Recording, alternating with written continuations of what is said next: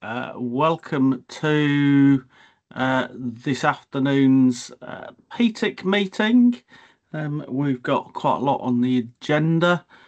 We have apologies from Keith Sabin from Shropshire and John Austin from Southend.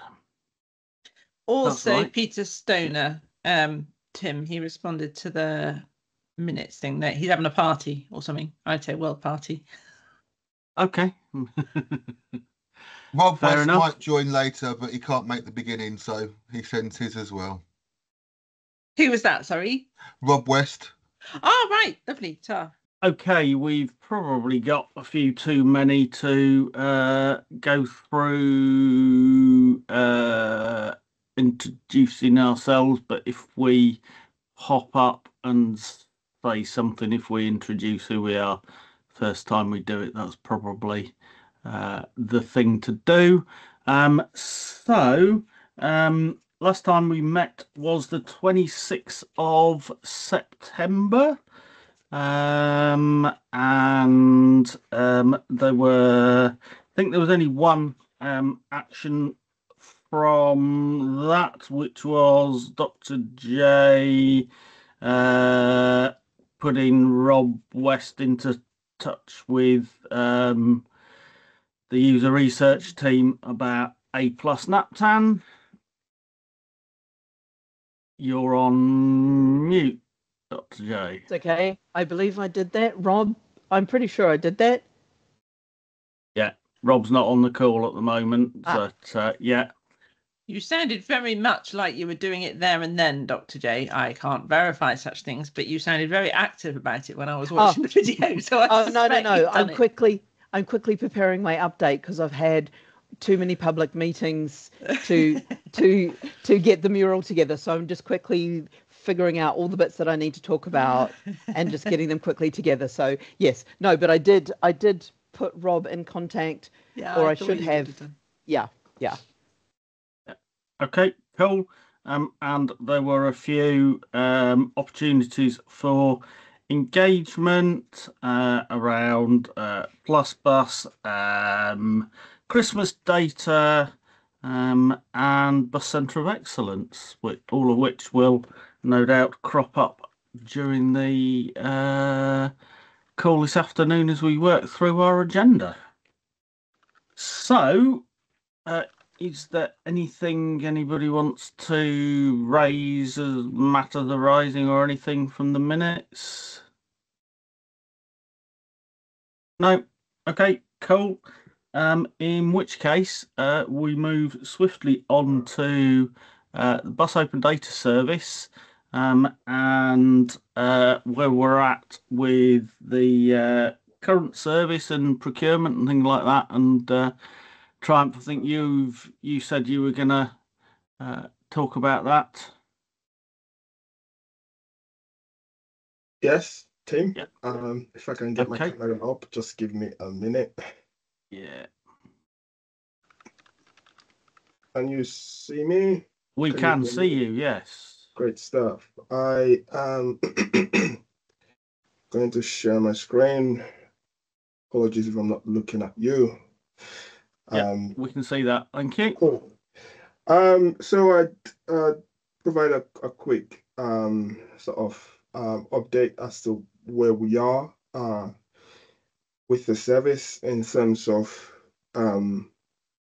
procurement, but also some of the ambitions that we committed to at the beginning of this phase of the program, or at least since the last time I gave one of these updates. So with the procurement, as you know, we initially sent out a request for information in March, which was followed by a supplier day in May, and we released SQs in July with the initial intention to go to ITT immediately after that. That plan hasn't quite panned out, purely because of technicalities and sort of governance and a lot that we've had to do in that time to ensure that The procurement is as robust as can be. As a result of that, we've had to sort of republish the selection questionnaires again due to technical advice that we received. So the republished SQs were released in October for deadlines in November. We have seen an increased number of responses to that republished SQs, which makes my job even more than it's meant to be. However, the current plan is for us to evaluate, have governance on these, evaluate, moderate, and come up with a selection of suppliers that we are going to take to the ITT phase, and then sort of apply some sort of governance to that, selection process or evaluation process. And we hope to complete all of that in December this month. As we know, December is a funny month for work. So it is possible that, some of that, especially the governance bit, not so much the evaluation and the moderation bit, might slip into early Jan. That being said, based on the current plan, we intend to release ITT in January 2025 and follow the procurement process, from that point.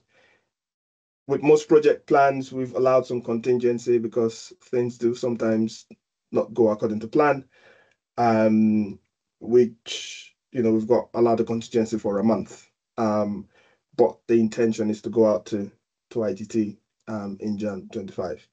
I'm happy to take any questions on the procurement at this point.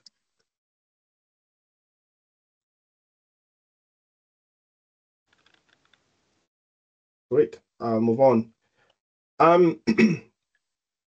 So in the last meeting, I talked about our intentions and what we had done around sort of a new data quality service, a new centralized DVL service, NCSD, the development of a new devolved registration tool to ensure that in collaboration with the OTC registrations data set gave us a single source of truth around registrations data. All of that stuff we have developed and we've continued to iterate up until this point. In terms of since the last time we spoke, we have made significant, we have been able to develop some sort of internal warehouse for historic BODS data, for timetable and vehicle locations data going back to the beginning of BODS. Now, at the moment, the data that we hold is currently held in a manner that it only supports the program and program products like ABODs, for example, as well as other departmental requirements, so our stats team and all of that. We do have, there is a consideration for making that, historical data set available for, third-party public consumption. However, there are challenges around the volume of the data, the cost of processing the data, as well as uncertainties around whether or not sound bites that we're getting around the need and the requirement for that data being made publicly available would translate into sustained usage. And as a result of that, we, as a department, are sort of going through a governance assurance evaluation of that ambition around sort of publicly available historic data sets. These measures are being actively undertaken, and once we complete this, we will then make a decision whether or not to commit to that piece of work, and decide, how we commit to that piece of work. So how we make that data available if it's something that we decide to do. At the moment, we are appraising the various options and the various avenues available to us. And once that's done, I'll be able to come back to this board and give an update. As you know, in August, we released the data quality service and the replacement to the centralized AVL. We call it IAVL. integrated AVL service. That was to replace sort of incumbent third-party, solutions that had up until that point, underpinned bots.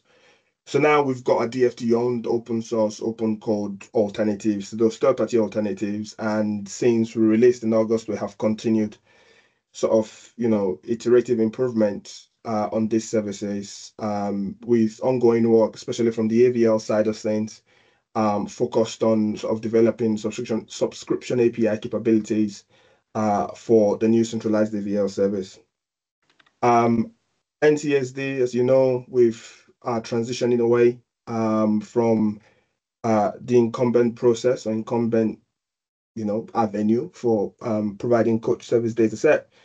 We, since August as well, have released a coach service data, a coach data set service. We have taken on board feedback from the industry as regards of, the scope, the validity, of the data that is provided as part of this service. Over the last few months, we have been sort of working with industry, taking on feedback to improve how we provide coach service data set.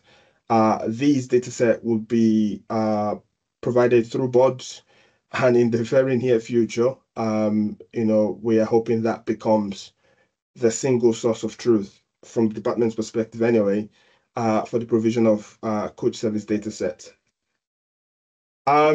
Then there has been, sorry, I should have taken that. These are not upcoming features. Oh, apologize for that. Those are not upcoming features. These are features that, have been developed and being iterated. There has been sort of the new ABODs. So we have recently taken on the task of, rebuilding the ABOD service and extricating ourselves from, what could have been described as sort of suboptimal arrangements with third-party suppliers providing parts of the service on a sort of proprietary software as a service basis. We wanted to bring all of that in-house to ensure full DFT ownership and control, but as well increase sort of openness, transparency, and engage the industry in building and the articulation of the logics and the algorithms that underpin the analysis, the reporting and the analytics service. So we've built a new ABOT, which is DFT owned, open code, open source, open code. We have engaged with the industry in terms of user research to understand pain points, but we've also involved the industry in the articulation of the logic and the algorithms that underpin sort of reporting, analysis, and and performance of the new service. User acceptance testing has just been completed, and it's garnered a lot of positive feedback in terms of how the new service is more reflective of what operators and local authorities understand to be the running on the ground. There are still a few things we need to do, primarily around the retrospective application of this new logic and algorithm to historic data sets that we now have in our warehouse, and one or two other things that we would like to do. And once that is done, we aim to launch that service sometime in Q1 of next year. But that's where we are. Then once we launch that service, there are additional sort of features that we want to add to that service around sort of detailed compliance metrics, compliance and data quality metrics to ensure that we are providing to bus operators, local authorities, and other users of the service as complete a picture as they can get, insofar as understanding, what the state of their data on boards is. So that's something that is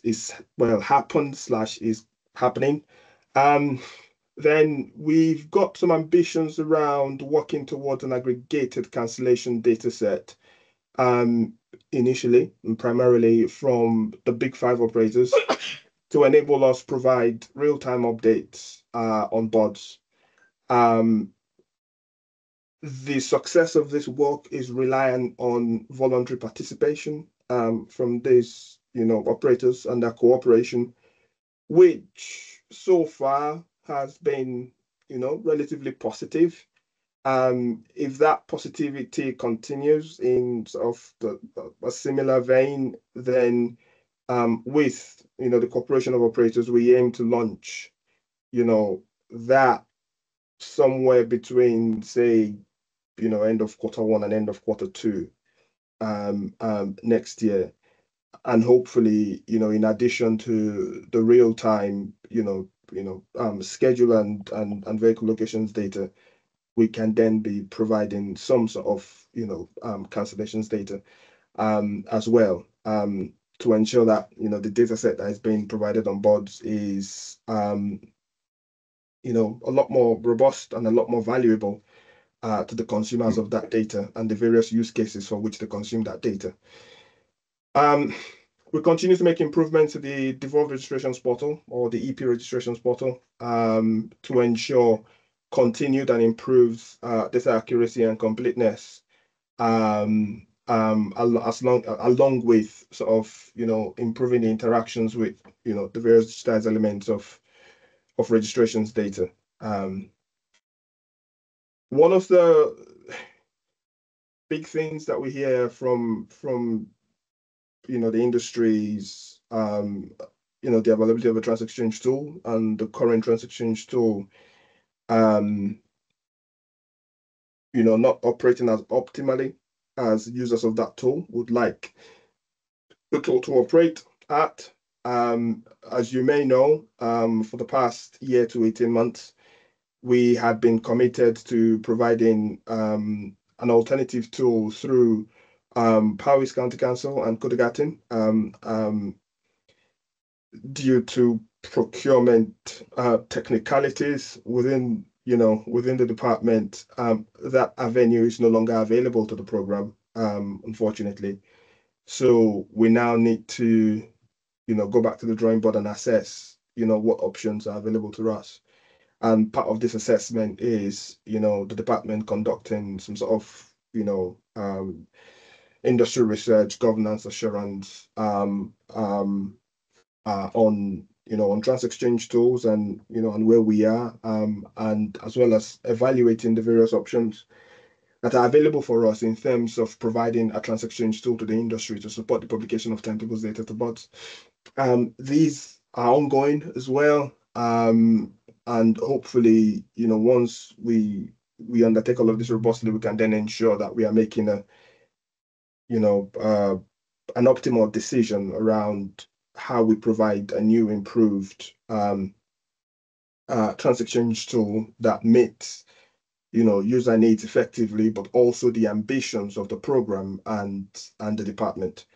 So that's where we are generally. I think that's on a high level, a brief summary as to changes since the last time that we had one of these meetings. Happy to take any questions, and hopefully those questions invite conversations that we can have on a more granular level. Thank you very much. Thank you, Triumph. Nick, you've got your hand up. Yeah. Triumph, I continue to be blown away by the sheer amount of work involved. It's absolutely amazing. On the trans exchange tool, and I know it wasn't terribly easy for some operators to use, has the department considered the alternative of tendering a service that could be provided by a third party, a timetable system creator, where they provide a sort of a simple interface under license, which smaller operators, community transport, etc., could use? Yeah, that's an option that we haven't ruled out. Like I said, we are evaluating all the available options to us. And part of that evaluation is also evaluating, how that fits into the current backlog and workload that we have, considering the size of the team and all of that. you know, if we were to run a procurement like that, then maybe that will be after run the procurement for boards and ABODs, because you know we've got a lot happening.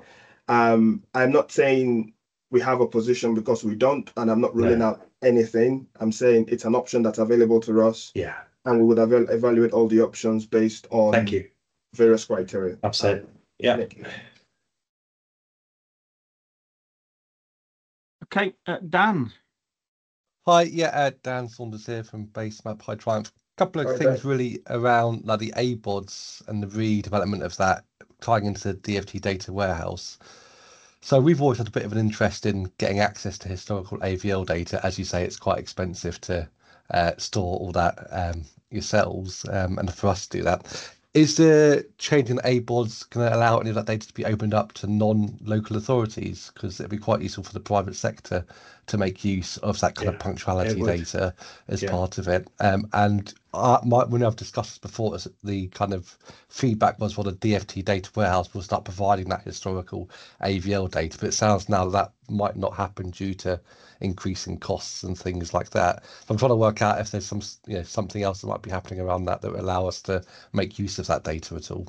Okay, so I think there are two questions there centered around historic data, and I will take them one by one as I understand how you've asked them. So let's talk about the data warehouse. We are not ruling out the provision of a publicly available data warehouse for historic data. We're not at this point anyway. What we are saying is, there are implications to providing this, and we need to assess these implications against, cost and other sort of departmental objectives and perspectives within the department, and we will then decide whether or not and how we make that available. There are different options for making the data warehouse available if that's something we decide to do. And, it's just evaluating those options to inform a decision. So I may well be coming back to you in 3 months' time and saying, we've developed a warehouse and it's completed. Or I may be saying, well, this is how we're going to make data available to you.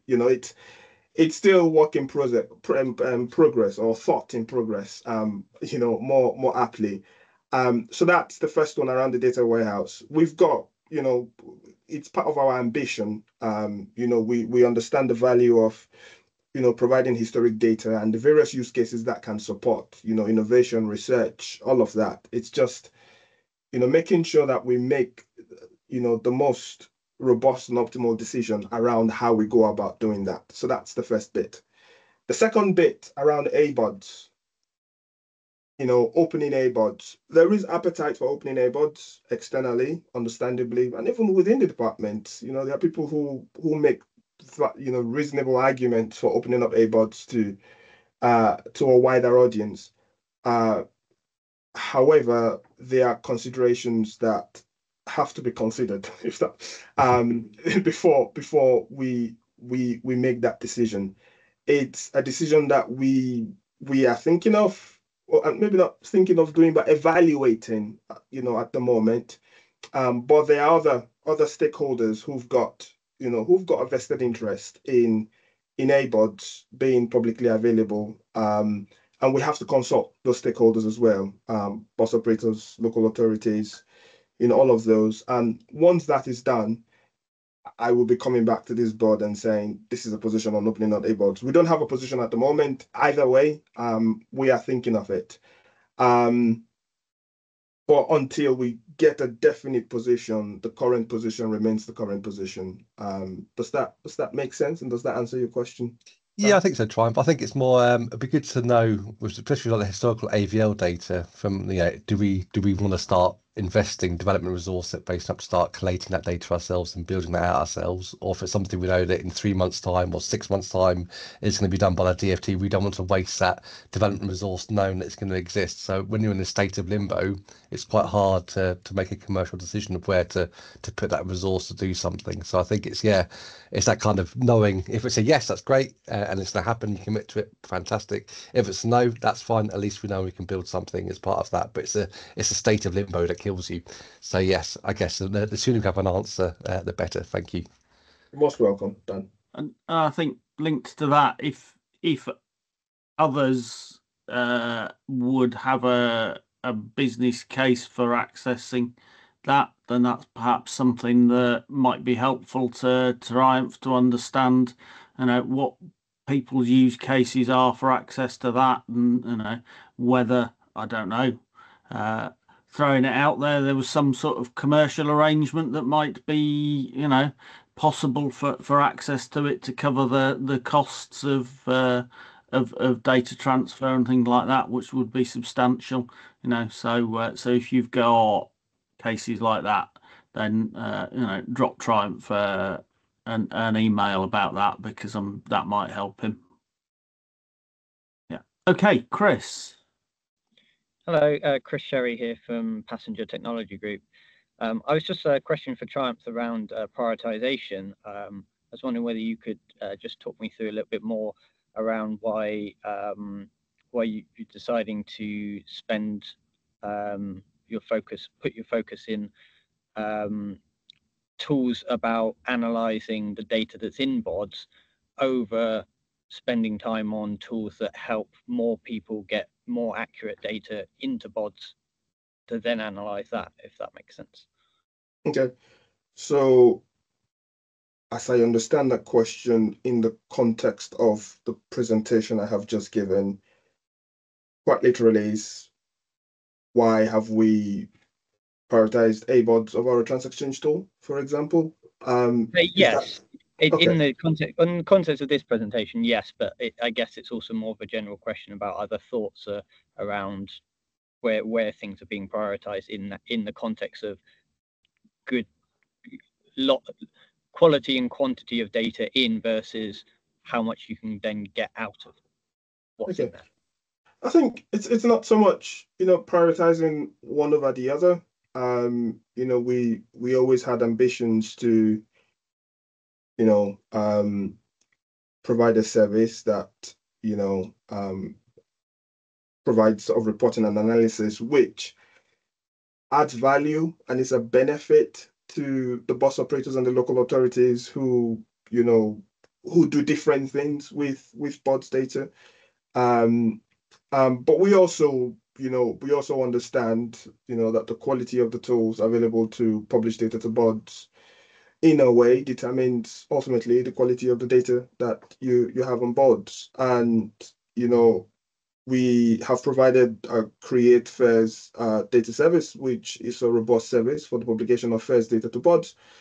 The nature of AVL data means that we can't go into that space because that market is very mature, and the way the whole thing works, the interaction with ticketing systems and all of that means that the DFC couldn't get into that space. However, we did provide funding at some point during the course of the program to provide capex to certain bus operators to ensure that they could procure the tools and the services that was required to provide AVL services to BODs, and we have hitherto provide a trans exchange tool. The reason why we are where we are is because an assumption that we made didn't quite pan out in terms of how we provided a more robust trans exchange tool, i.e. POWIS. So it's not a case of prioritizing one or the other. With most programs, you make plans, you make assumptions, and things don't go to plan. And the provision of the trans exchange tool is one of those situations where we thought we had a very good plan, and life just dealt that plan a blow, and we have to go back to the drawing board and reassess our options. That's where we are, but it's not so much a case of prioritizing one over the other. We've got ambitions, and these ambitions we want to deliver on concurrently, whether or not it's analyzing the data on BODs or supporting the provision of quality data into BODs. Does that answer your question, Chris? A little bit, yeah. I guess what I struggle with a little bit is that putting data into BODs is a legal requirement, whereas getting data out of BODs isn't. Well, punctuality data is also a requirement, and the primary, one could argue, ABOD primarily allows operators to export that punctuality data and submit it to the government because there is a requirement for punctuality data. So it's not a case of either or. But like I said, we are not more committed to one than the other. We are equally as committed on both sides. And once we understand what the options are, then we'll be coming to a board like this and the industry as a whole as to how we think we are going to provide a more robust trans exchange service to the industry, and how we'll continue to provide a more robust service for the other data publication services that we have developed and made available to the industry to use. Okay, thank you. Most welcome. Okay, Dan again, and then we should move on. Sorry, Triumph, one more quick question regarding the Trans Exchange tool. Was there originally a NetX Fair tool created as well? I can't remember if that was created, if that's used, or because we had the NetX Fair profile update. I'm trying to work out if that Trans Exchange tool assessment will also take in the NetX Fair tool, because I believe that's also had equally not great feedback on. When I first was mentioned it ages ago, I was just trying to work out if that's going to encompass the NetX Fairs as well.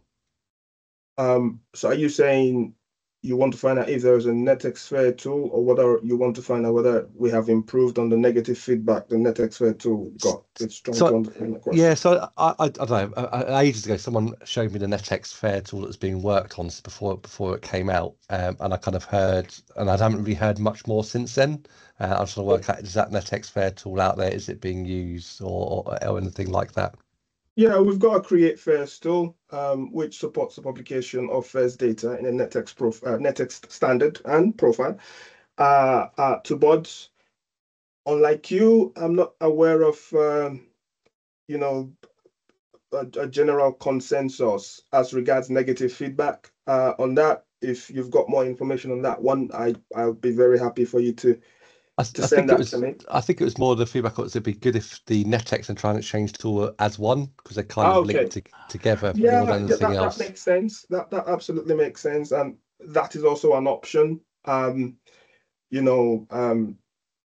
Which hasn't been discounted, providing a tool that possibly does timetables and fairs, but a lot of work needs to happen in terms of harmonization of standards to ensure that happens. Like I said, we are evaluating our options to decide the next best, the next step, and to ensure the next step we take is the best step that we can take based on what we currently know and the information that's available to us. But the NetX tool exists. I think it's a very good tool. In fact, we are hearing that, a significant player in the industry might be looking at adopting that tool. Don't want to mention names at this point. Hopefully, at the next couple of meetings, I'll be able to talk more freely on that. And that, I think, is a testament of, how good that tool is. So that's that. We need to sort out the Trans Exchange bit. If we then decide sorting out the Trans Exchange means we can do both at the same time and streamline that publication process for operators, then if that's possible, it's something that we might be looking at doing. But like I said, we are just evaluating the options available to us at the moment. Thanks, Triumph. Eva, did you want to come in? Your hand's gone up and down a few times. Or are you? Yeah, I just wanted to support Triumph a bit. Hello, Eva Głowacka from KPMG. We are supplier to DFT. Create First data tool has been went live in 2020, and it has been iteratively developed, is being used by all small operators and some medium and even big operators, such as First Group. Stephen Penn, who is a product manager, is on this call, and he can provide the details. It will be further developed for the multi-operator ticketing as per request from bus operators. It is the tool which was the first we know produced the NetX for fares. Passenger used this tool and the code to guide their development for the fares on the mobile apps. We've seen other smaller digital services who use the code to develop their businesses and their products on the mobile apps. We also have seen other bigger players who are providing the first submission to bots who extensively use the open source code to guide their development and improve understanding of the NetX standard. So I don't know where this confusion is coming from, whether it is used, whether it is available or not. Absolutely. Sorry, the person, Chris Sher from Passenger, who asked the question, and Dan Saunders, whether the CFDS can be used in combination with timetables, is absolutely an option, makes sense. Different options also make sense. As Traum said, decision hasn't been made really how this would be progressed, but we are definitely talking to a variety of different stakeholders and users to guide us. Anything what is developed on bots, bots, any backend service, any data generation tools follows government digital service, user research, both publishers and consumers. We have evidence and we just simply follow it, and we try to make it as easy for everyone as possible. Another one, I just wanted to contribute to what Traum said on data quality. We do have, there are a lot of tools on bots for operators, for local authorities to review the data quality and data integrity on bots. We are constantly pushing and encouraging people. We, as department and the industry and consumers, we have aspiration to make this data as good as it gets. The question, Chris, analyzing versus data quality, a lot of data and data analysis highlights the data quality issues and data integrity as well. So this is one of the methods which we may, we would love to highlight to operators and consumers, and hopefully, step by step, things will get better. Okay, thank you. And talking about making things better, every now and then there are some challenges and errors and inconsistencies found in the PTI profile. These things always crop up with standards. So I shared with this group in advance of it coming out through more formal DFT channels to the full user base. There's a couple of application notes that have been sent out. One on dead runs. So this is where you've got a positioning journey from a depot, first thing in the morning to the start of its first journey, or between routes if they're not starting at the same, one ending and the next starting at the same bus stop. You have dead runs. That's very useful for real-time information systems because it allows for predictions to be generated before journeys start and things like that. There were various different interpretations of how dead run start times should be interpreted. So there's an application note to clarify that and to resolve that issue. There is also one around day shifts, which so far the feedback has been slightly more controversial on. I think it's fair to say. So day shift is where you might have a journey that's in the early hours of, say, Sunday morning, but from a passenger information perspective, you want it presented on the Saturday timetable because people go out on Saturday night, and if you finish after midnight, a lot of people will look at Saturday timetable. So it gets used quite a lot. So there was an error in the profile documentation, which meant that if you submitted it as per the profile, it was going to fail schema validation. A little unfortunate. The feedback so far has been that actually that's quite a problem, what's being proposed, but so far all of that, when I've talked to people, actually people think that we're stopping the use of day shift. It's not. All we're doing is saying please use as per the schema, which is an integer field.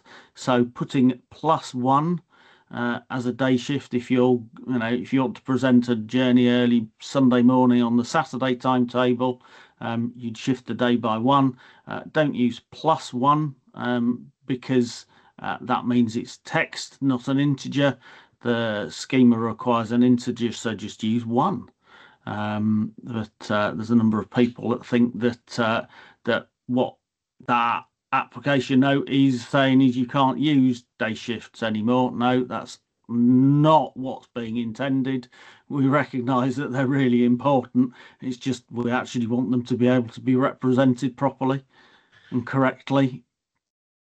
So has anybody got any questions or comments on those 2 application notes? Nick? Could the software providers supply a tooltip or some sort of synchronized response so that unless an integer is put in, it won't work? Most of the tools out there, actually, Nick, only let you put in a 1 or a -1. It's just one particular authority required their supplier to follow the letter of the profile, and so that's where the issue was identified.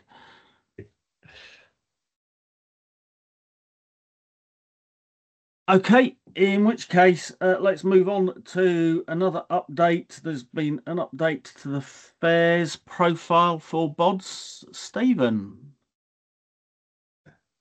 Thanks, Tim. Yeah, there is an updated version of the NetX profile for BODs, which mainly is related to removing requirements for stops in fare stages. But I think what's probably more relevant to talk about right now is some of you may or may not have received emails from the official BODs comms channel stating that complex fares, obviously complex fares were meant to be provided in 2021. That's keep being pushed back, but we decided to go ahead and put a deadline for the provision of complex fares of the 31st of March next year. Now, the profile already had sections in it relating to complex fares. I mean, I probably should clarify that while the legislation lists quite a lot of things as being in complex fares, most of them have actually already been published as part of the simple fares work. Really, when we talk about complex fares, we're talking about post-pay products where the money is taken, the price is calculated and the money is taken after the journey, either tap in, tap out, or by virtue of a sort of cap at the end of a day, end of a week. So it's these kind of products that we're expecting to see supplied by the 31st of March. We'll start working with the major operators and their suppliers in the new year to try and push this forward. Obviously, this probably won't mean much to most small operators because they won't be operating tap in, tap out, and they won't be certainly be operating any sort of sophisticated capping platform. So yeah, as part of that, we will be extending the fares validator to add some additional complex rules to make sure that data being provided for complex fares is meeting the standard. And then once the deadline has passed, we're going to start looking at a hard block for all non-compliant fares data. So that'll finally bring down the curtain, I guess, on the lack of standardization of fares data and ensure that everybody who's publishing is publishing according to the NetX profile.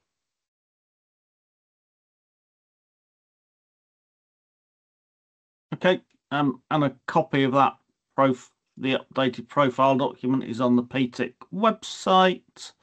Yeah, it might be helpful if you put that in the minutes maybe, or share it after the meeting.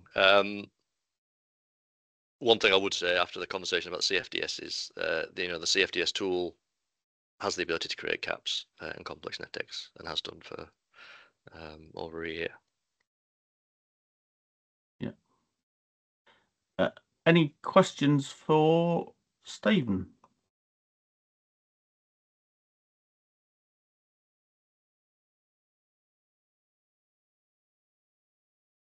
No? Perfect. Okay, I will just put a link to the latest FAIRS profile in the chat. Okay, in which case, let's move on to Naptan. Dr. J, hopefully you've stayed with us and are awake enough. I'm awake, don't worry, I'm always awake at this time of day. I've just thrown the link to the mural that I'm going to present in the chat, so you can add that to the minutes. So what I was going to do is give you a quick run through the new stuff that I'm doing that's coming up, and then just show you one part of A+ Naptan where we've been able to give you a little bit more sense of what's going on, give you a few more examples. So something wonderful and bright and shiny to leave you with after I've gone through the oh my god rail moments. I know most of you are bus operators and you really don't care about rail. However, we do, because some of you do rail replacement buses. So thanks to PSV AIR legislation, we need to somehow, we need to get the data together, the data set together, so that we enable PSV AIR on rail replacement buses. And this sounds ever so simple. Just have all the rail stations and do something around rail replacement buses. I'm currently trying to get a canonical list of rail stations. This is actually quite a challenge, and I'm working on it. So we are working with the Rail Delivery Group, the Rail Data Marketplace, the Rail Directorate, Network Rail, and most of the train operators. If anyone has any other contacts who'd like to throw me, please feel free. I am open to any offers as to who I should talk to get this list, because whatever list people send me, they are missing many stations. Brent Cross West is the one to use. If it's not got Brent Cross West on it, it is nowhere near enough up to date for me to even consider. So that's number one. I'm trying to get the rail stations together. Once I've got the rail stations together, we can build the things under a rail station. Everyone's like, oh, because currently we only have 3 platforms in Naptan. I'm not even going to ask why we only have 3 and why 3. But we need many more than 3 rail platforms, and we need that to bring in all the accessibility data for A+ Naptan. So that's something that we can work on later. The very urgent one is your rail replacement bus stops. Now, this is complicated, and I'm going to give you a very high-level overview.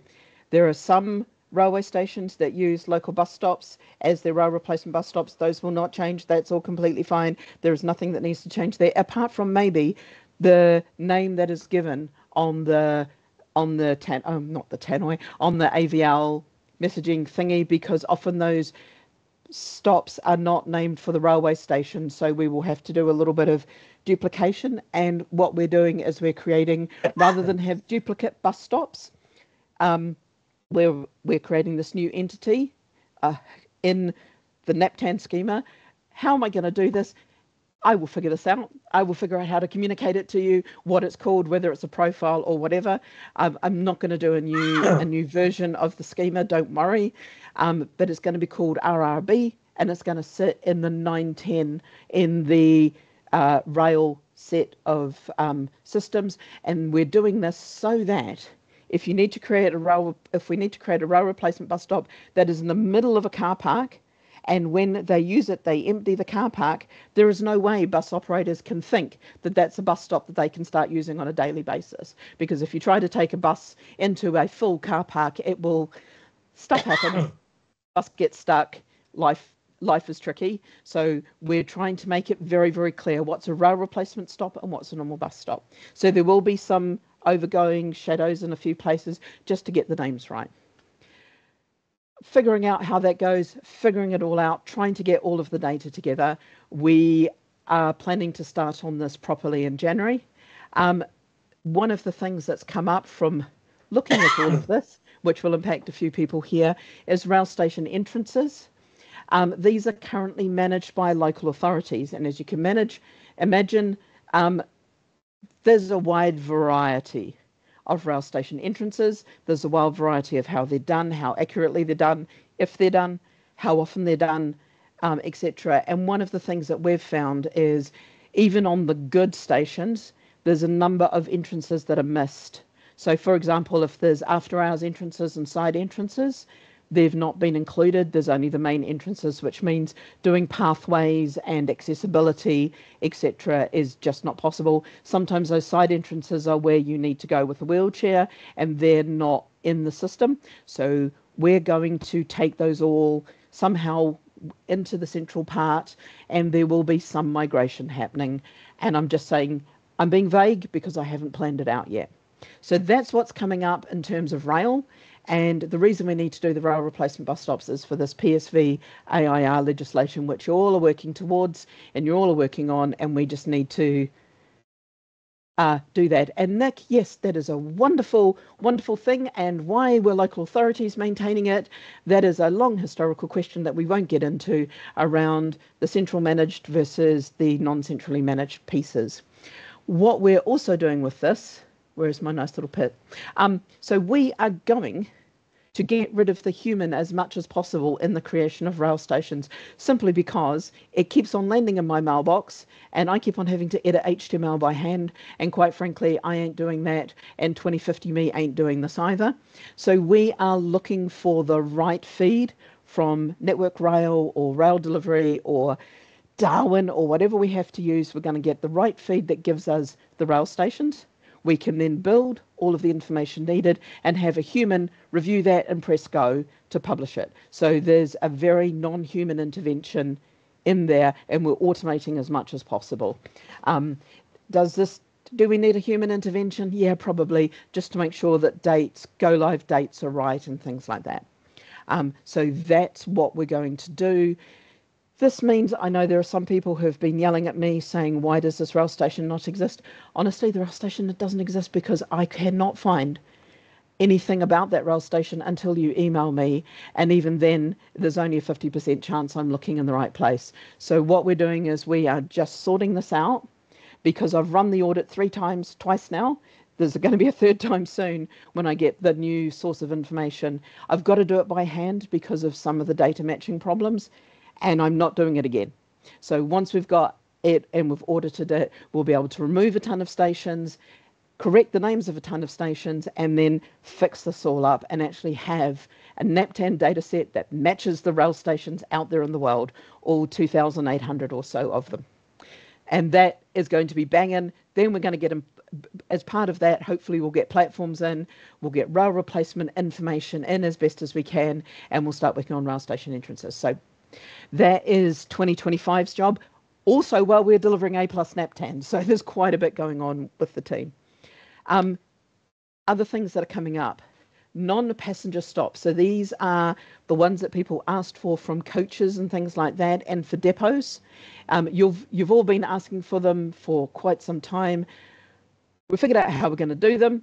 We're going to reserve a little part of the ACCO code for these and make it a bit of a free-for-all. I'm figuring out the service design for that, and then we'll be doing comms in January 2025 because I will need to get the DFT comms team to review my wording just to make sure that it all sounds goodly, and I'm not using J-style English.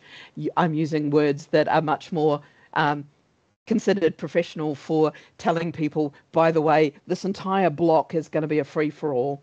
But I wanted to give that to you, especially for the coach operators, for things like the stop on the M6 where everyone hops out and has a break and the driver gets their hour-long break. It's a stop that's needed to make your schedules work, but it's not a stop that's needed to make for passengers to get on and off. So we wanted to distinguish between that. So we're going to have to get all of the journey planners to negate or to not publish 999 stops. And I think this will also help Tim with his dead runs, because the depot will have an ACCO code that they can run from, which will be a 999 that they can run to their first stop. And that can be managed in BODs, but it will not be one of the journey planners will be asked to remove anything that's a 999 stop from what they publish off to passengers. So it's the most elegantly simple solution I could come up with. There's also NAPDAN data quality issues. Oh yes, oh dear, how much fun. We've done some work on the active. There was active and inactive, which is the status, and then there was also a modification field. And there's a modification date and a creation date and a revision number. And the combination of all of those should lead us to a wonderful metadata world where we understand what everything is. That utopia is not possible. So we're going to publish out which fields are good, active and inactive. Your status field, people are banging on that. That is really good. Modification, don't even touch it. We have found so many issues with it, and even on the calls that I'm about to publish, we had people have a look live as to what was going on with their systems, and they found things like they made a change and the modification didn't increment, and the modification date didn't increment as they expected. All of London is set to new, no matter how many modifications they've had, because that's a glitch with their system. There are so many software glitches. Every single local authority has had problems. I've called it data bankruptcy. We're going to come up with a better combination of words when the comms teams get on it. But essentially, there's 3 fields that just don't bother trying to use because they're being overwritten or they're just not being written consistently.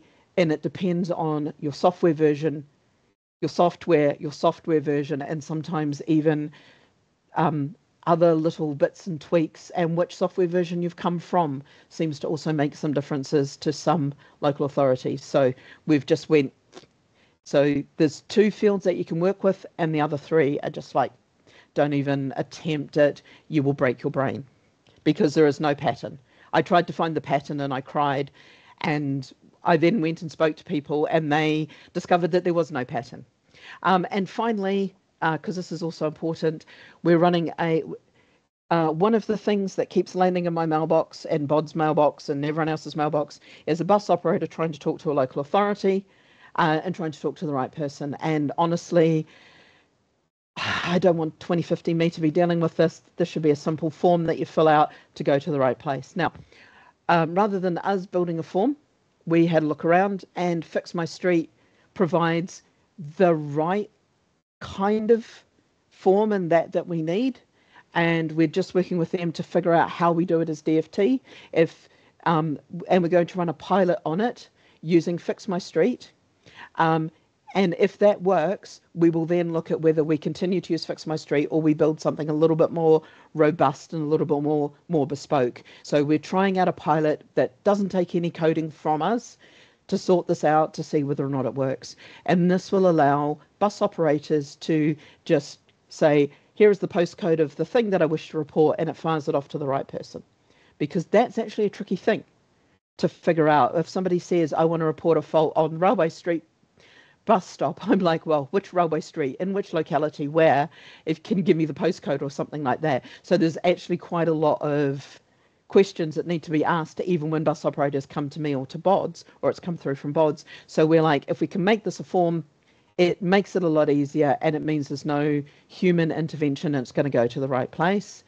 If Fix My Street works, that's great. If it doesn't work, we know what we need to tweak and to make it our own. So we're taking very much trying to code as little as possible to see if we can get this to work. So that will be coming, and I will do some comms out to the ecosystem as well. And finally, because I'm trying to do my update as quickly as possible. You all will have seen what we're doing for A+ NAPTAN.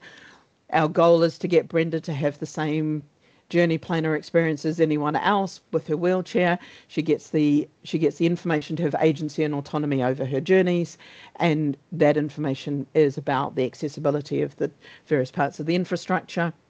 We're currently adding in visual cane, so we're able to not just do mobility wheelchair, we're also adding in visual cane users. So there's 2 types of users that the data can support, which is world beating as far as we can tell, because most places say, most places are not quite as ambitious as us. They talk about wheelchairs, but they're only working on a single city or a single metropolis, nothing at all like us trying to cover 3 entire countries. And the other thing that I just wanted to show you is I've been able to give some examples of how we do this inference. So we assess the street furniture either with human eyeballs or with AI eyeballs. They look at the street furniture and we store that street furniture, and then we use what street furniture there is to infer the accessibility. So here for user type mobility, we have a true because we've looked at the street furniture and it's got hard surface and a curb. So we know that that's enough for somebody in a wheelchair to be able to use that stop at a minimum. And this street furniture has been assessed and it's hard surface with no curb. That curb is minimal, and it's too low for a bus, even a kneeling bus, to drop its ramp and to not have it so steep that a wheelchair user would struggle to get up or down it. So this one is false. And that's the sort of way that we're thinking about all of the stops that we're looking at. And I just wanted to share that because that's a new piece that we've put into the way that we talk about our work. And we are on target. And I don't think I showed this to you last time either. So this is what we're getting out of, and this was from a very first run of one of our, I call them AI eyeballs. Essentially, it's an AI system or an ML system that looks at an image and tries to find different things within the image. This has been really good with minimal training at finding bus shelters. So we've been able to see bus shelters, a bus shelter with a sofa sat beside it because random, a bus shelter with its back to the street, which is the reverse of how London bus shelters are built. London bus shelters usually have their front to the street. There's some around the country that have their back to the street. We've got some that have a little doorway. And one of the weird things of these is that particular design is not exactly as accessible for wheelchair users because there's very little room for them to maneuver in and out of. And the thing that surprised me and many people, it can recognise some parish bus stops because parishes get to build their own bus stops in the style of the parish outside of a lot of the big metropolitan areas. And I believe as long as they have hedgehog tunnels, they can do whatever design that they like. Apparently hedgehog tunnels is the most important thing of a bus shelter and not the sheltering of the passengers or the safety of the passengers or the accessibility of the stop or anything like that, but hedgehogs matter. But it recognised an image with a parish bus shelter. So we were very, very pleasantly surprised. And what we are currently doing is tuning up the AI eyeballs so that it's more confident. Nick, absolutely. Hedgehogs matter. Although hedgehogs are hated in New Zealand because they're a noxious pest. So I'm used to thinking of hedgehogs as horrible things, and apparently here they're very, very sweet things, and I should care deeply about them. So we're currently tuning up our system to see things better and to be more certain when it's seen something. What we don't want it is it for it to hallucinate, which is the AI term for lie, for it to lie about what it sees. So we've got a little bit of fine tuning to get it so that we're seeing things and we're not seeing things. We should have 5 to 7 local authorities mapped out with AI eyeballs and available in the API for testing by the end of January, probably before the end of January, but that's the date that the team have promised me that I will have at least 7 of them. And in doing that, we're improving our workflows and our pipelines to make it faster, smoother, stronger, the $6 million man type thing. But this isn't costing anywhere near £6 million, which is ridiculous for the level of work and the amount of stops that we're going to be mapping out. So that's kind of where we're at. I will pause for breathing and leave you any questions. Oh, and there's also our lovely little feedback corner with all of our contacts if you need them on that mural. So I will stop sharing and answer any questions. Keith. Hello. 2 questions. Just out of you're looking at your AI, I take it it's good with floating bus stops because that just wasn't in your image. No, because floating bus stops are considered to be non-accessible.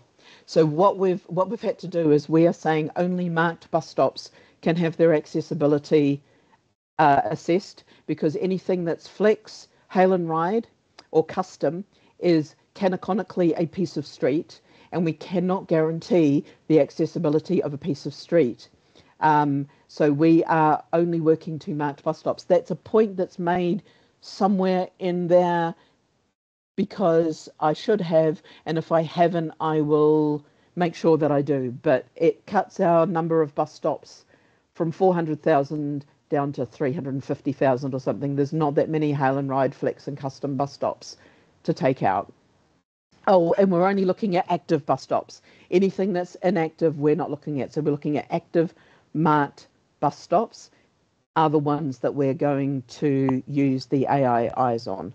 Everything else, we're a bit more like, nyeh, because it's a piece of street, and the accessibility of a piece of street is wildly variable.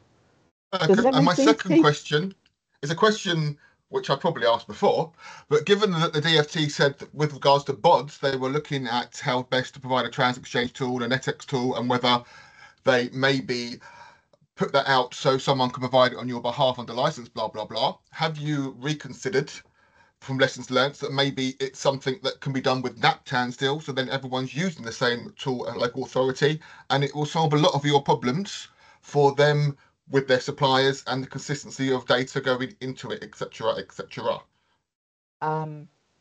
No, because disrupting an entire commercial industry is not something I'm allowed to do, because there are multiple commercial suppliers of those tools, and they don't just supply information for NAPTAN, they often supply information into BODs, etc.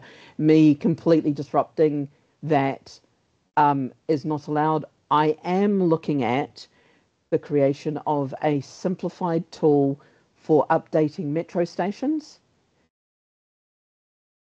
That is something that I don't know when we would be able to bring it in, but we're looking at, so I can devolve to local authorities the maintenance of their own metro stations.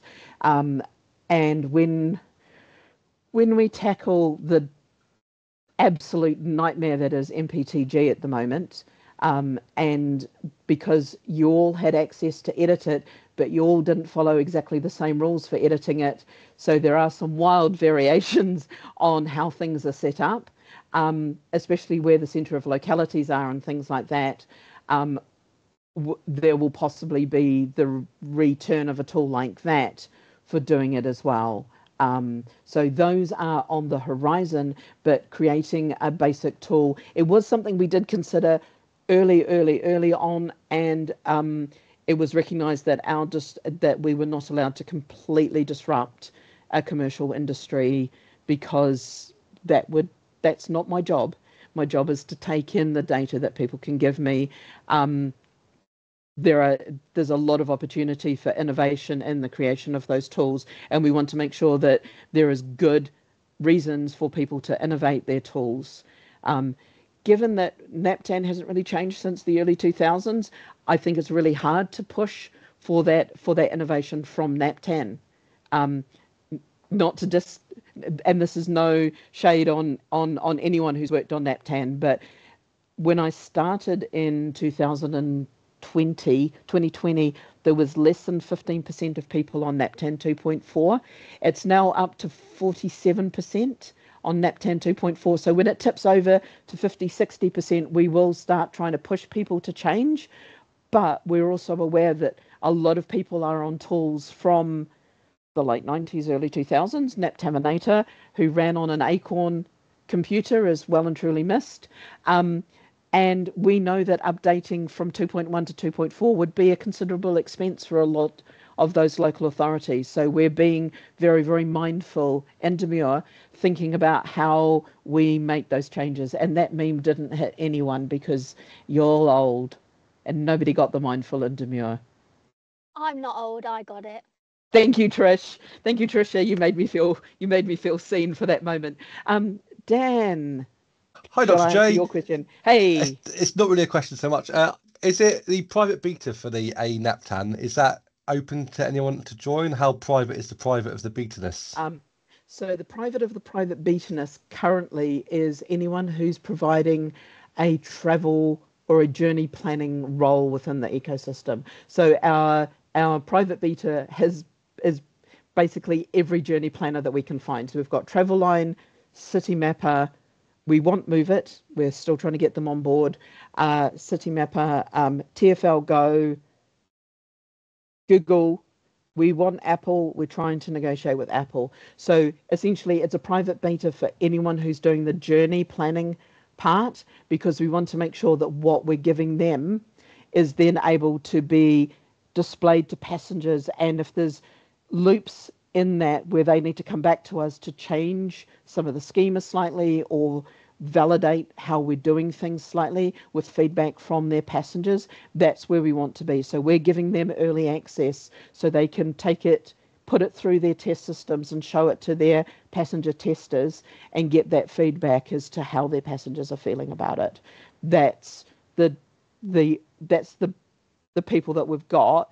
And we're going to keep it limited to that until we open the public beta. That is simply so that we don't commercially prejudice anyone who's a journey planner, but also so that we really, really get that focused feedback from people who are taking this data and showing it to a passenger, showing it to Brenda and helping Brenda plan her journey. We want information from Brenda's, and I can't get to it because I'm not a journey planner. So we're working with journey planners and we're working with them to be in those conversations and figure out what more we need to do in terms of firming up our definitions and being clearer about what accessibility means. Does that make sense to you, Dan? It does, sadly. Sadly, yes, I know. I would love to give you access and I would love to let you have a play around with it, but we're keeping it limited to this because we really need that focus until we've finished doing nod across the entirety of the country and really started to get some of that value delivered of Brenda's. This has no value until some Brenda has it in her hand and is able to plan a journey from Birmingham to Bristol and find out how accessible it is. Until then, this work has no value whatsoever. In the strong, agile terms of value, not value in terms of learning, etc. Yeah, fair enough. Okay. Oh, wow. So, yeah, I think Jonathan does have the record for the most interchanges during a PTIC meeting. Certainly, Absolutely. I suspect people have travelled further mileage, but that's a complex journey with a bike. Wearing a jacket. Also wearing a jacket, so, I don't have a Christmas jumper, but I am dressed correctly. Yeah, you are. Excellent. I didn't even plan the Christmas jumper. This was just today's jumper. Because Dolly is all year round. Dolly is not just for Christmas. I have kept up with most of the meeting, but carrying a laptop in one hand and driving a bike with the other isn't that easy. Yeah. Is that it from me? I've stopped sharing. I think so, unless there's any more questions for Dr. J, who as ever has been exceedingly busy in between meetings. The energy never ceases to amaze. Okay, in which case, let's jump to Traveline. If Mike is still around, you've dropped off my list. Yes, Mike, hello. Hi, Tim. Yeah, thank you. Afternoon, everybody. I'm Mike Nolan, Customer Experience Manager at Traveline and PlusBus. The big update, I think, from our side, for the last 6 months, we've been working on our web services procurement. So that's for the re-procurement of the Traveline website, the Journey Planner, PlusBus website, and the Traveline data site. Pleased to say we're in the very final stages of agreeing a contract with our preferred supplier. I can't name them yet, but they are well known in the industry. We will be announcing that within the next couple of weeks. As I said, we just do the final details in the contract. Very excited partner to work with. We're really pleased. It will see significant improvements in the journey planning experience. So we'll be bringing in fares data, disruptions information as well from BODs. And also our vehicle tracking in there. So a lot of the things that customers have been asking for quite some time will be incorporated in there. And like I said, we should be able to make an announcement on exactly who that is within the next couple of weeks. But to not to tease too much, they are well known in the industry. They supply a number of operators currently. So we're very pleased to be working with a kind of accomplished supplier in that field. On the Plus Bus side, we've been running the ticket trial now in 9 schemes in West Yorkshire, also in Cambridge and in Weston-super-Mare. So we've had no issues reported in terms of the actual purchasing of tickets and using of tickets. The tickets are currently in those trial areas are being used as a flash pass. However, in the last week, we've had a successful UAT in Oxford working with Go Ahead and Ticketer, where we're now able to validate and scan tickets, which is a major step forward for us. The next stage on that is rolling that out to all other kind of ticketer users, but it's like I say, it kind of starts paving the way now for a national rollout. Hopefully, we're looking for that. Hopefully, in Q1, Q2 next year, when we'll see that out on the street.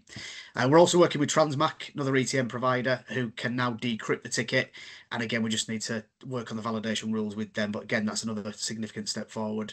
And that covers then hopefully the majority of operators in the country. There are other ETM providers we will be working with in the new year to kind of, like I said, to pave the way for that. But yeah, hopefully we'll have some significant movement on that. We've also got, there's a number of retailers currently selling the tickets, a number of TOCs in the trial areas who are now retailing the e-ticket, but we have got a significant retailer waiting in the wings, which we're hopeful in the new year, again, they'll kind of come to market, and that again should see a significant step forward in that trial. So they're the main things from Traveline, Tim, that have been keeping us busy for the last few months. So any questions? Back to you.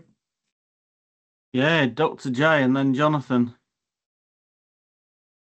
You're on mute, Dr. J. You've fallen into the technology trap. I usually leave myself on a hot mic. What I was just going to say is I'm very aware that there are now 2 Plus Bus data sets. There's the one in NAPTAN, which is balked beyond balked, and there's the one that Mike is creating. Mike and I have a plan. Once it's approved by our above stakeholders, we can talk more about the plan to fix up the 2 so that there only be one, because there shall only be one, very Highlander, and how we implement it and all of that will be something that we magically figure out between us probably later next year and early onwards. But in the meantime, if you're doing anything with Plus Bus, do not use the version that's in NAPTAN. I cannot state this clearly enough. It does not match Mike's version in a large number of ways, or enough ways that it's broken. Does that cover everything, Mike? I think so, Dr. J, yeah. Okay, Jonathan.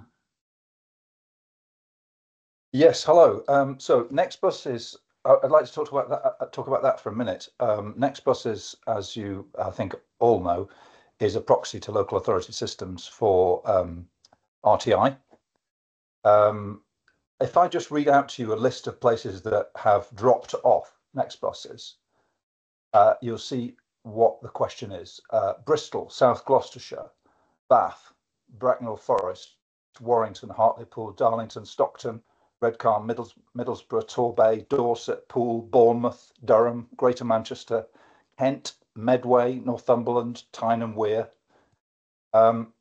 There's clearly a lot of local authorities no longer integrating with Nextbuses, and so Nextbuses have lost a lot of coverage.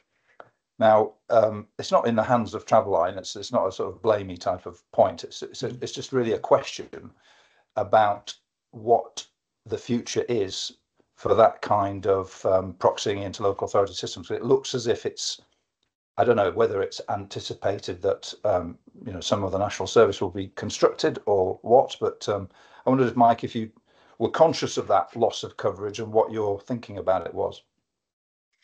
Yes, no, you're right, Jonathan. I think Nextbuses is one of those. it's one of those systems, like you say, it's been set up historically. Feeds drop in and drop out. And I think one of the things that I've now tasked the team to look at is where we've actually got coverage and where we need to go and get it. Because a lot of the time, it's an authority bringing a new system, and whoever previously provided the feed has left, and that feed just kind of automatically drops out. They have got systems in these areas. I think it is on us to go around the country, I think, and remind people that we have got this service. You can hook into it, and this is how it is, and it's quite straightforward. And just to give an example, we were talking with TFW last week, where we are now looking at getting a Welsh wide feed when we only had one in Cardiff previously, and it's been one of those things. It hasn't been front and centre, I don't think, for us. It's just been something that's there.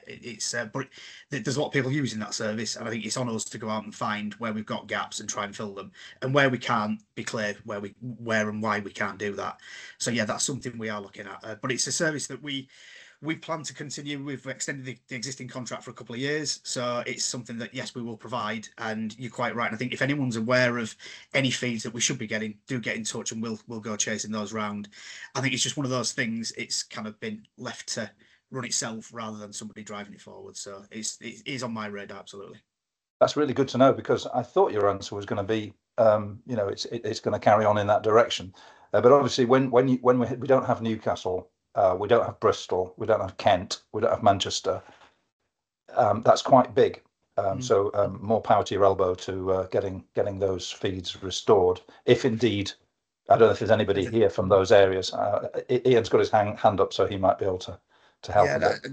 I think just to finish on that as well, Jonathan, in terms of the future, we're still unclear as well as to whether that might be something that BODS might pick up as well going forward. There's been talk in various circles around BODS providing some kind of national prediction service, but I don't know whether that is or isn't. But certainly we're keeping this going for at least the next 2 years. So we need to get. Should BODS provide a national? Should it enter more areas where it's competing with the market and where there's no market failure? That's a question we can leave hanging in the air. Yeah. No, absolutely. Okay, Ian. Thanks, Tim. Yeah, Jonathan. No, Lancashire don't have a real-time system anymore. There's a couple of operators that do, so they feed it in. So yeah, we couldn't be amongst the naughty list, so that makes a change for us. So we'll take that one. Traveline data. It's where the sources is becoming a bit of a quiz at the moment. We had a complaint about a service is not being shown, and when it turned out it was they were using the BODS data instead of the static data that's provided by a local authority. How do we work out who's providing the data that's live in Traveline? Because it caused a bit of consternation, and we've no idea how that actually looks like in the field. Currently we only use data source from the regions, so we're not currently using BODS data in any of our output. Right. Okay. Right. Okay. That's a bit more complex then, isn't it? Yeah. So if you want to have a chat offline, I'm more than happy to kind of look into any kind of specifics. But yeah, we're only currently using in TNDS data source from regions, and in some cases operators. Okay then. Have we got anyone from Ito World on then who are providing Google? I don't think so. I think it's their Christmas do, but today, which is why they've not joining us. Ian, I think you and I and Teresa met at a meeting that was splendidly held in Lancashire, going back a couple of years. meetings. Yeah. We've been wrestling with this on a big time, mainly with Hertfordshire at the moment, but also in the past with West Midlands Combined Authority, and also with West Yorkshire Combined Authority. So we can share with you what we found out, and it may be useful. Okay, thank you. Mike. Yeah, I was just going to add something that was just talking about with the Traveline thing, the data. Certainly in the Leicestershire County Council, they provide the data to Traveline for Leicester and Leicestershire area. But I do know that they tend to work behind times with a lot of the data. So that will mean that some of the data that you've got in Traveline will be out of date for a period of time until they've got things up to date. So yeah, I wasn't entirely clear whether you got your data from local authorities and a bit from BODs, but yeah, now you've emphasised it. TNDS is purely local authorities. So if the local authorities is a little bit behind getting the data up to date, and obviously, I know Leicestershire County Council, they put their data in, I believe, longhand, so they type it all in rather than taking in trans-exchange data from operators. So that's another reason why it takes so long, I believe. So there are lots of issues there. Yeah, the potentially for looking into, I guess, in the future. Yeah, and absolutely right. Yeah, I mean, in the case of, we do take data direct from First and Stagecoach. They're the two main operators that we take directed. But yeah, the rest of it is local authority source. So yeah. Right. Cheers. Okay. Thanks. Okay, Nick Truscott, you had your hand up at one point. No, it's all right. Moment's passed on that one. Thanks. Okay, any more for Mike? No. Okay. Thank you, Mike. And that then brings us on to Christmas data. Always a challenge to get it in time. If you were going to try and make data available for the likes of Traveline with a bit of a look ahead for people to plan their Christmas journeys, then the time has already passed. Being realistic, there was advice published back in September about how to present this year's data and what days were what in TransExchange. Then I don't know whether there's any problems or feedback about Christmas data that we need to be aware of this year in particular, in an effort to try and learn from the challenges each year. Or whether Christmas this year has been so swimmingly good after 20 odd years of trying to get it right that we can all rest easy next year. Talking to an operator this morning, they're creating bespoke Tuesday schedules to upload rather than coding early runoff journeys with appropriate early runoff designation in the TransExchange. So it's still no consistent way in which it's being produced at an operator level. Yeah, the early runoffs are a problem. If Peter Stoner was on the call today, no doubt he would say we need to do something about early runoffs in the way that it's expected in the PTI profile, and I'm all ears to other ways of doing it to make it easier for operators who currently have to do things differently each year because Christmas moves. It's pesky like that. Just on that, Tim, last year for one of the operators I load data for, I actually there was only half a dozen journeys affected, so I manually went in and just added the early runoff designation to those trips, and it all worked fine in the real-time system. Yeah, it's just it can be keeping done. An eye on. Sometimes I think it's just the finer parts of managing the data is just not transferred down to those that are creating the data.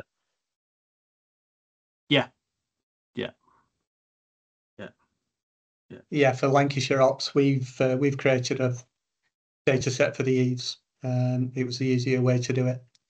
Extra timetables, I agree, and it's like several hundred files, but in order to try and confirm that it's going to be right, that's what we've been doing. Yeah. Okay. Yeah, Chris Sherry points out a very good point. 2026 is probably the next time that it gets extremely challenging when Christmas holidays and Christmas and Christmas holiday come into play. because of the way that things fall around weekends, and that's when we had particular problems last time that cropped up. So yeah, one to watch, which is partly why I'm keen to try and learn from anything new this year, so we can get things bedded in before then. Okay, if there's nothing more about Christmas data, accessible information regulations had an airing from Dr. J, who is doing sterling work on rail replacement, which continues to be the biggest challenge with the accessible information regulations. So to remind you, this is where an operator has to have audio, visual and hearing loop fitted to vehicles running local bus services. That means that quite a lot of rail replacement work is captured, because any vehicle running less than 15 miles between pickup and drop off of passengers is classed as a local bus service. So rail replacement is causing the biggest issue there. Some exemptions were put in place for the fitting of equipment that expire in 2026. So there is a push on to try and sort out rail replacement between now and then. There's a few parts of that. One is getting the data sorted out. The first part of doing that, Dr. J is clearly on with, actually finding out where rail replacements stop. I know that's something that that Jonathan spent many a day trying to sort out a few years ago.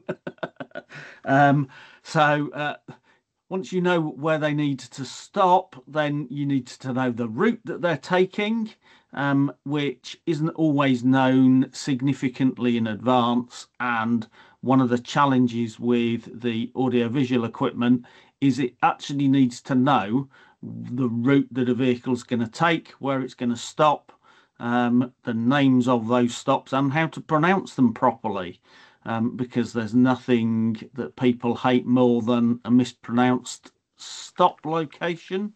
And at the moment, that means that the route and the recording of the audio needs to be done significantly in advance. And if you have kit from supplier A on one vehicle and kit from supplier B on another vehicle, that means you have to do it twice. So the next bit of trying to sort out that data is how do we get to the point where if you've built a route in supplier A's back office, how do you get that into supplier B's back office? So starting in January, Artig will be leading a bit of work with suppliers to produce a interchange format that will enable that route data and, importantly, the information about how to pronounce that correctly if you're using text-to-speech, or if you're using a pre-recorded MP3 file or something like that, how you move that between systems. So that will enable all of the work to be done in one place and then shared between operators in a much easier way and make things happen much more easily. And it's also not just a problem for rail replacement. It's a challenge for some small bus service operators, and so we've got a couple of sponsors from some of the major conurbations who are also interested in this, where they might well be providing that bureau type service for small operators. Ian. Right, not wishing to cast aspersions on our operator friends, but their inclination to update their NAPTAN database to be up to date for their systems isn't something that's a priority to them. So how does it go on when stop names change? Because Dr. J's put on about stop naming, and stop naming is an absolute nightmare, as we all know. But how do they go on with changing names? Is there some sort of dynamic link where they will do the audio to update it, or does it have to go through the process again? I can't actually get anything from our operators to say what they do. Well, so audio-visual systems either do a text-to-speech job on it on the fly, or you've got pre-recorded, both of which mean that, well, one of which is easy to deal with, because if you change a stop name and people do update data sets, then that should automatically be reflected. The harder one is where people are using pre-recorded stop names, and that means you need to redo those recordings and things like that, and that's going to be much harder for operators to keep up to date. Although it has to be said, most of the systems being installed at the moment are using text to speech for just that reason. So we have loads of hands. Right, Nick. Yeah, so we've had some experience about stop naming and updating stop names recently in NAPTAN and stop locations. But the reluctance comes back then from the operators to actually apply it in their systems, because certainly at least one system out there breaks all their mapping of a service if you change the NAPTAN, any of the NAPTAN details. So they then got to remap the entire service, and it's just workload. Scheduling teams are reduced. There's no capacity in the scheduling teams to actually do this work. And I do feel that some of the software needs to be more flexible, so that if, I don't know, you take a NAPTAN and you move it by millimeters in one direction, it shouldn't break the entire mapping of a service. The software should be able to just update that in the back end. Yeah, it just feels as though we're battling against some, in some cases, slightly behind software. Yeah. Yeah, we religiously update every NAPTAN request that comes from an operator. They in turn then don't update their systems. And I discovered this week that we had a school bus, looking at one particular school bus operated by one of our large operators, and it wasn't tracking start and end of the journey at the school. Come to find out, our real-time system was importing the operator's version of the stop location and overwriting the stop location it imports from NAPTAN every week. So I've asked our real-time provider now to turn that ability off, so they only use what they import from NAPTAN weekly. But I now have that question in my head: out of 5,500 NAPTAN points in Cornwall, how many do operators have slightly differently in their scheduling systems? And it just should not be the case in this day and age of data APIs. Yes. Yeah. We will get there eventually, I suspect, but perhaps not for a while, unfortunately. I mean, there are quite a lot of checks that happen in BODs which perhaps could be used a bit more intelligently to, repurposed to alert some of these challenges by comparing, what's in NAPTAN versus what's being submitted. If there's a stop that's being provided by an operator that doesn't exist in NAPTAN, then that gets flagged and things like that. But stop names and things like that, perhaps, there could be something. I think the more critical one is actually checks and balances around the stop location. If the Latin long or the eastings and northings supplied are, I don't know, 20 meters out from what NAPTAN says, that should be flagging an alert, shouldn't it? Because that means that the data all back through the systems is wrong somewhere. But yeah, you don't actually, unfortunately, have to have the location in the trans exchange file. And actually, if operators are doing it right, they just provide the code, the stop code. So yeah, you don't unfortunately catch that. But yeah, that's certainly something to have a think about and work with on the industry. Keith. It's just when you were mentioning about the on-bus audio and transferring files between different buses and so forth, particularly the text-to-speech. if you were doing names and photonics correctly, that would be useful for actually on-street displays as well. So they actually said the same thing. That was all. Yeah, no, you're absolutely right. There's a number of things that it'll pick up. Yeah. Okay, Dr. J. Oh, I was just going to say, one of the last meetings, and I'm behind putting things up on YouTube, so it'll go up early next week, was around stop naming and indicators. And between the two, I run 2 meetings, so there's 4 hours of meetings. The summary is, ain't nobody got a good way of naming stops, and it varies wildly across the country. There are literally 148 different interpretations of the schema and how to name it. And one of the interesting things, and this is, I'm just raising it as something to go on my later pile, is there is a character limit within NAP10, but the only place where it's really it's strongly enforced, and that rolls backwards, is it's strongly enforced in the CSV files. I want to change how people get to the data that's in the CSV file. You can still get a CSV file, but it won't be an auto-produced one. And that would enable us to look at increasing the name length. So I wanted to raise that as just a future thing to think about, and come back to me with what's a reasonable length, because it's currently stuck at 48 characters, but I also believe there's some 19 characters and there's some short and long. But weirdly enough, common name and short common name have exactly the same length restrictions. So come back to me and let me know what we would like in terms of length based on the systems that you're using and the systems that you're currently putting things in.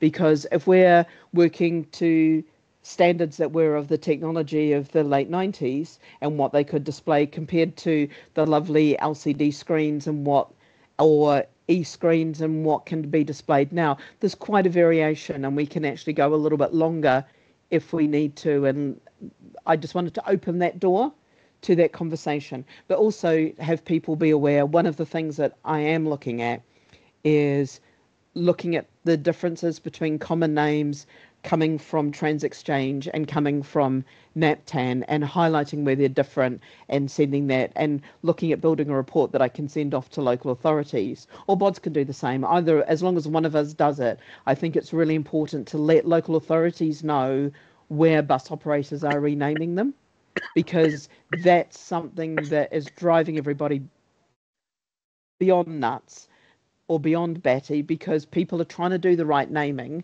and coming up with a naming convention, and then it's being overwritten, which also means that your real-time information screens and the names on your bus stops and the names on your buses don't match. And I'm just going to say Old Kent Road Tesco's, Dunton Road.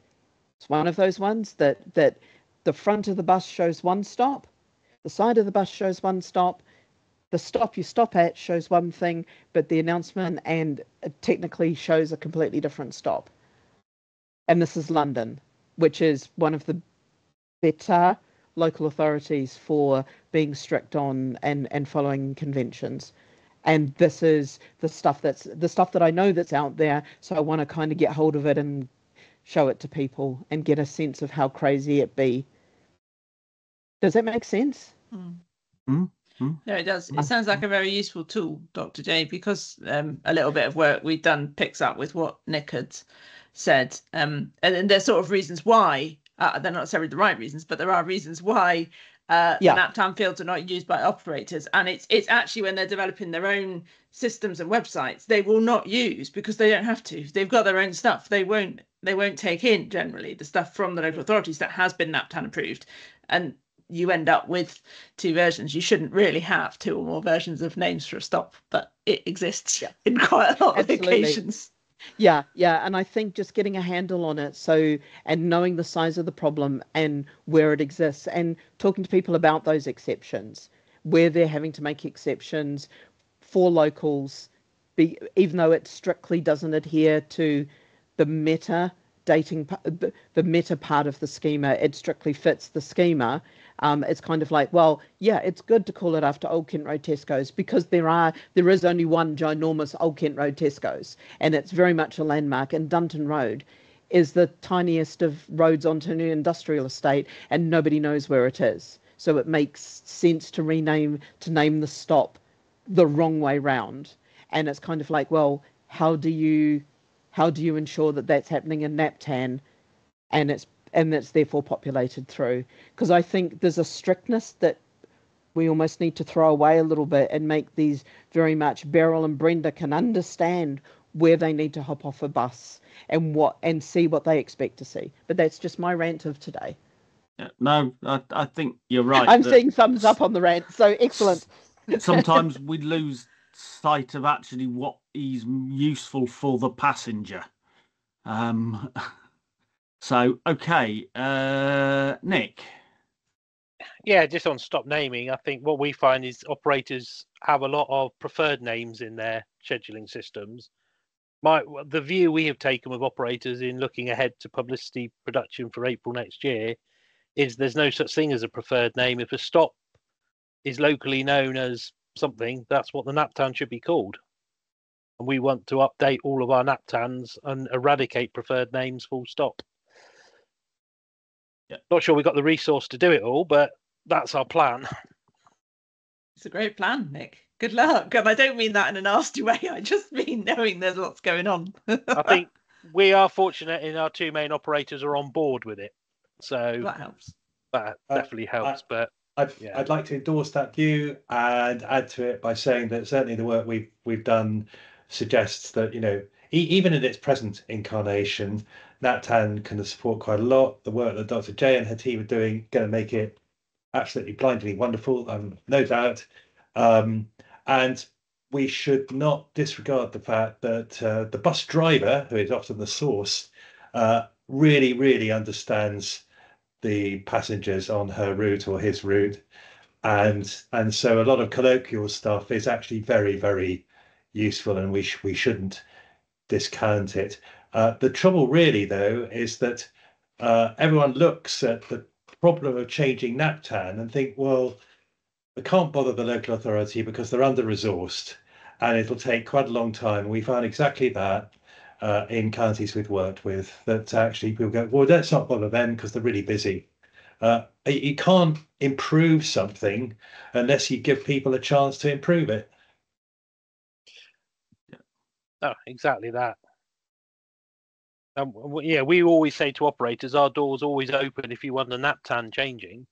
But the number of times they come to us with something they want changing is minimal. Yeah. Thank you, Dr. J, for that correction about pronouns. Okay, Mike. Yeah, I was just going to mention, I seem to remember from the old days that was this one of Roger Slevin's sort of key things, if you remember back to those days, who's old enough and been in this game as long as me. Stop names have been associated with the side roads and whatnot, but which, like you say, doesn't always work. I know in Leicester we've recently had renamed the stop near the Space Centre to Space Centre rather than Asda or Byford Road or whatever it was, for the same reasons as what Dr. J just pointed out. But yeah, if you stick religiously to the sort of gospel rule, it doesn't always work. So yeah, I just thought I'd mention a name from the past, but I'll shut up now. Cheers. Oh no! I've read the emails. I know the control. You've seen that name, control. Yeah. Yes, it's good. Yeah. The equivalent of putting somebody on counting shells in the armory would be the job of properly documenting Roger Slavin's email streams of consciousness. If we did that, maybe it'll be my retirement gift. I'll say, Nick, we found the perfect thing for you to do. Will you please go and document Roger Slavin's correspondence and turn it into a proper manual? Yeah. Not volunteering quite now.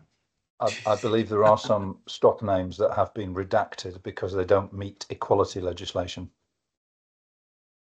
Yes. Very good. There are, yes. Yeah. Yeah. So I don't know where that fits into the editorial process. Actually, I know of one, and it's in. I'm going to say it's No, Dr. J, you mustn't say it. That's the point. No, I'm not going to say it. I'm not going to say it. I'm Microsoft going to say where throw it us is. off. I'm not going to say it. It's along the run between the M1 and the M25, up just north of Slough. Not north of Slough. North of There's a run between the M1 and the M25 that I do, and one of the stops there is a name that I don't read out simply because I look at it and I'm like, yes, that may be the name of the nearby pub, but I think we should probably change that name because it is relatively offensive. It doesn't use the N word, but it does refer in some ways towards the N word, and I'm like, oh, that's not. Could we find another name for this pub and this this stop, because that's kind of on the edge. Is there a stop called the Greg Wallace? Yeah. Okay. Right. Moving on. Very rapidly.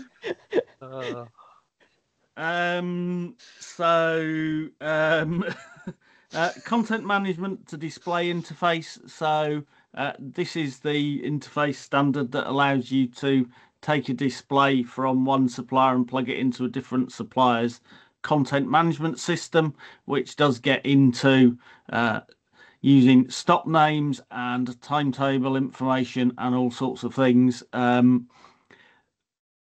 Over the past 18 months or so, the initial implementations have been carried out, and as ever, that has flagged up some challenges.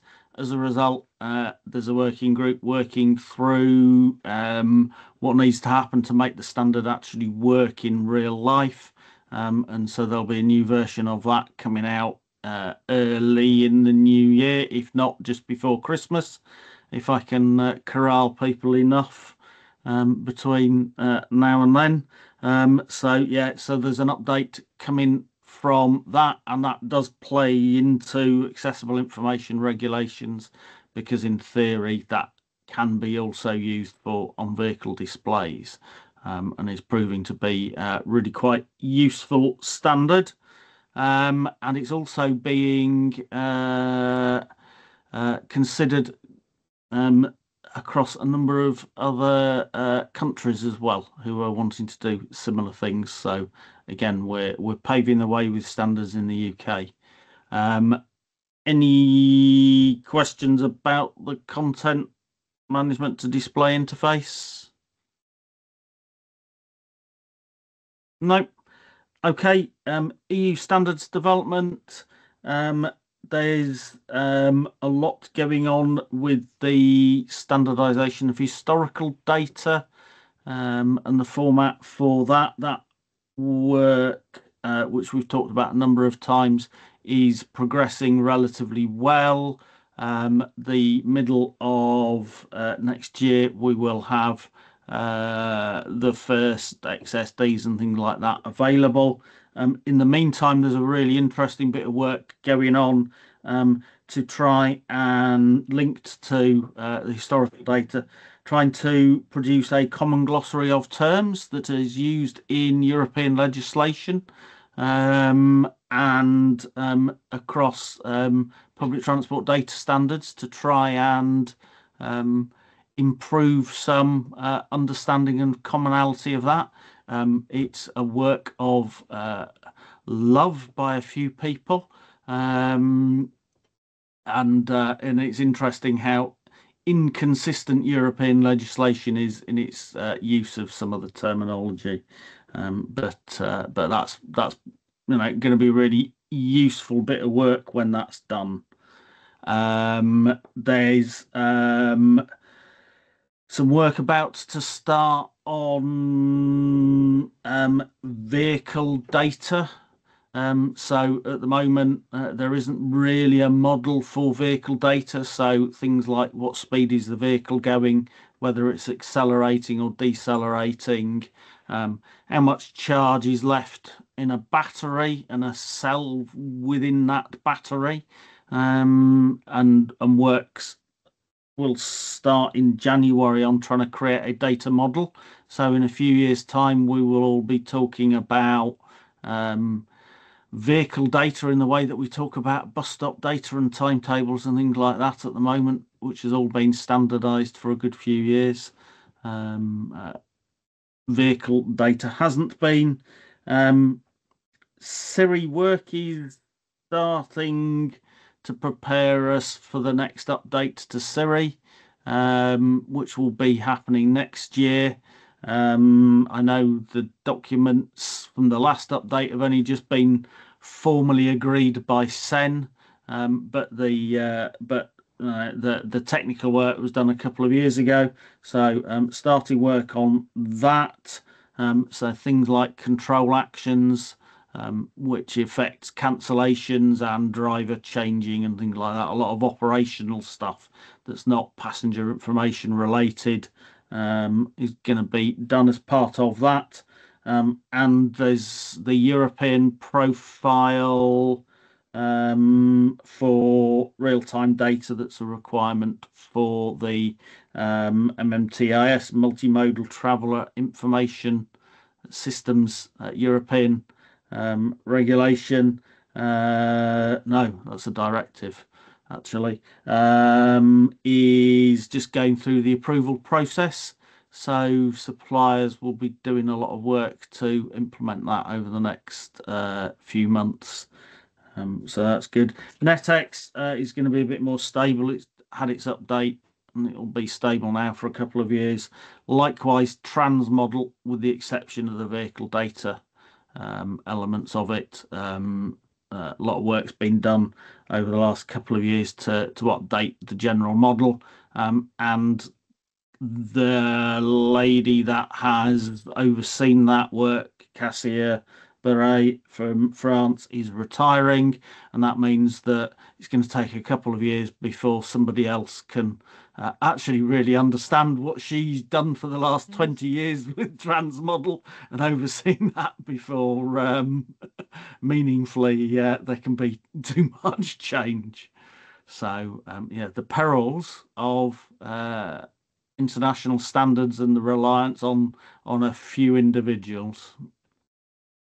So that's what's going on in European standards development.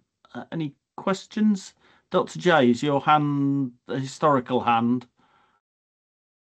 It was a historical hand, but I was going to say, if we can get into the conversations on the accessibility ones, even just to present what we're doing with A+ NAPTAN, so people have an idea of how we're meeting and beating their regulations, and the model that we're working towards, that would be interesting and possibly challenging and possibly mind-blowing, and very for everybody involved. So a couple of weeks ago, I had a meeting with the lady that is responsible for MMTIS and NAPCOR X, which is, so that's NAPCOR is the effectively, let's sort out NAPTAN for Europe. X is the project to progress that's going to start sometime next year, and she was extremely interested in how we were proposing to use AI, because if you think we've got a problem in the UK, think about how many bus stops there are across Europe. I'm also aware of the challenge of planning a bus journey across a boundary in Germany, let alone across countries. So they still don't have a national bus stop data set. Absolutely. We've been doing part of ThoughtWorks has been doing some work with Deutsche Rail. Notice my very bad pronunciation of Deutsche, and a Deutsche Bahn, and yeah, we're trying to. They're amazed at the stuff that we're able to do. So yeah, I'd love to have a conversation, Tim, if you can negotiate. I will try and facilitate it. Yes. Yeah. Thank you so much. I really appreciate it. Okay. Right. Not a lot's happened with the Bus Centre of Excellence that's worth bringing you up to date with, so you'll be pleased for that. that then and nothing is going wrong with data standards. There's no problems with TransExchange and NAPTAN and things like that, because yet again there are no issues that have been raised. We live in a perfect world. It's lovely to see. I don't know what we've talked about for the last 2 hours, but nobody's raising any formal issues for resolution. Please do, because there is a way of raising these problems. I had a problem with a guy in a tuxedo falling asleep on me on the train. Can you sort that out? I would have thought you might be able to sort that out yourself, but yeah. Yes. Somebody woke him up for me. Yeah. I have proposed some dates during 2025. I think they miss all of the industry conferences and events and things like that. And we don't have 2 in June. I have just seen the 18th of June should be September. Unless you want 2 in June. So yeah, I think they miss everything. So if nobody spots anything, then I will put them into Eventbrite and things like that, and get the invites out. Okay. In which case that gets us to any other business. Nick. I think this applies to anyone who works for a local or a regional authority on real-time information, but it stems from the work that Teresa and I have been doing in Hertfordshire.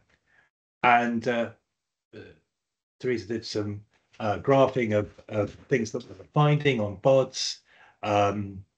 If you're a real-time information provider, you don't want to have to get running boards from every single bus operator in a region, a locality, or whatever.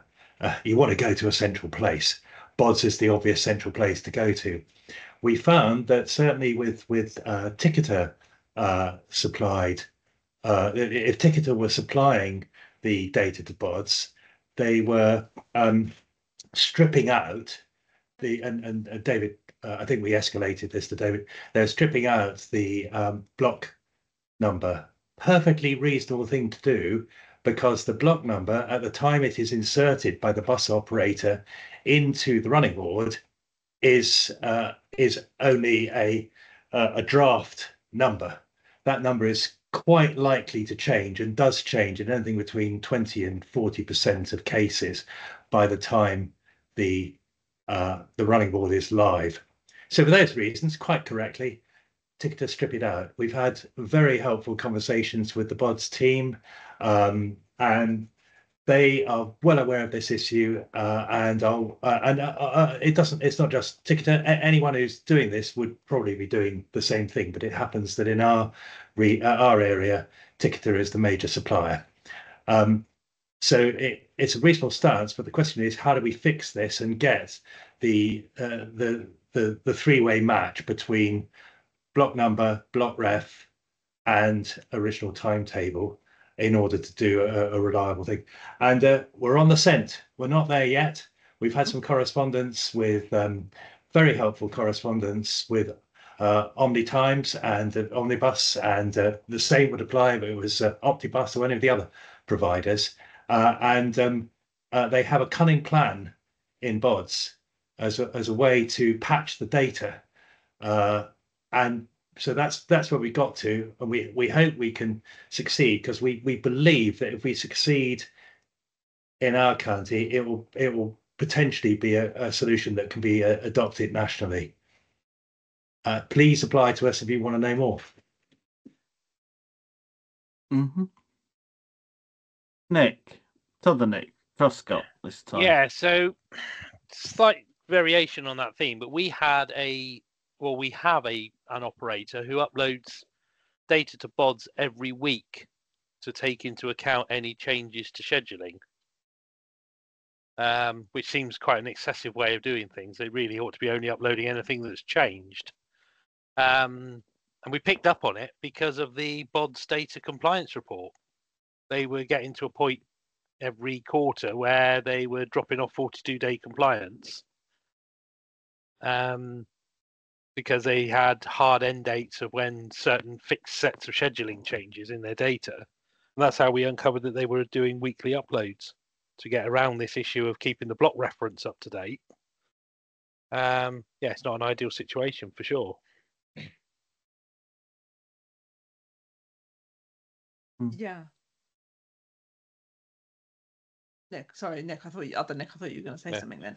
I mean, that seems to be theoretically the simplest solution at the moment. I missed, Nick Truscott, what you were saying about what the compliance problem was though with that. So we have, because this operator was uploading data based on their scheduled operating period. Yeah. When they got into a data set they were loading, which was due to end within 42 days, it was then coming back up on the BODS services not correctly loaded in scope report. Oh, I see. The local authority report. So we were getting all these entries that these services have not got 42-day look aheads. Right. Yeah. But the bigger challenge is keeping the block number up to date to enable a match with the AVL. And those that are using Ticketer Ticketer obviously offering a service to upload the trans exchange while you're doing it to BODS, which clearly on simple terms saves another job. But when it's stripped of block number, even though it had it before, you can't do any matching because it ain't there. So it sounds like that. Oh, David. You had your hand up. You're David. on mute, David. Ah. Yeah, I haven't got there yet because you'll be surprised, Tim, in a minute. I don't know if you can see. Oh, yeah. Very festive. Hey! Very festive. Buses, snowflakes, and all sorts.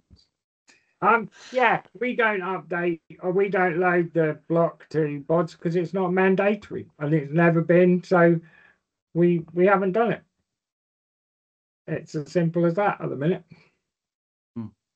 A counter argument would be, in the spirit of what we're trying to achieve around sort of matching data, surely as an industry we should be collaborative enough to provide sort of details on data sets that go beyond the mandatory data sets as required by the DFT. Does that make sense? Yeah, totally, Clive. I completely endorse that view. But actually, just to enlarge upon David's point, yes, it's not mandatory, but the point is the ticketer did include the block number. In 20 to 40% of cases, it would be wrong. And therefore, it is perfectly legitimate to strip it out at the moment.